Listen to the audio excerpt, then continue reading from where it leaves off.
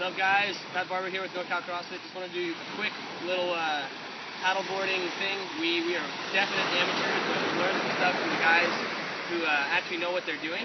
And I just wanted to go over how to paddle real quick, the most efficiently from what we've been taught. Usually there'll be some sort of logo on the paddle. If you face that forward, then it's going right. So that thing's facing forward, you're not paddling with the logo, you're paddling with that facing forward. Next thing is, when you're stroking out front, you're going to be standing forward this way or face on this way. When you reach out, you want to kind of reach out as far as you can go, top arm straight. When it goes in the water, paddle goes in the water, you only want to dig it down to where the paddle's just about fully submerged. That's what I was told. Not all the way in and not super deep and not super shallow. Also, when you're coming back and you pull through, you don't want to go past your body.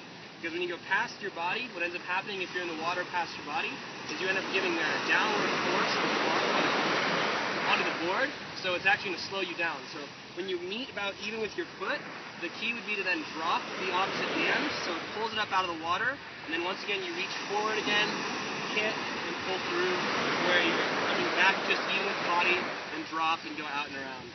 From what I understand, that's the most efficient way to paddle. Feel free to comment on this video and tell me what I did wrong. See you guys soon.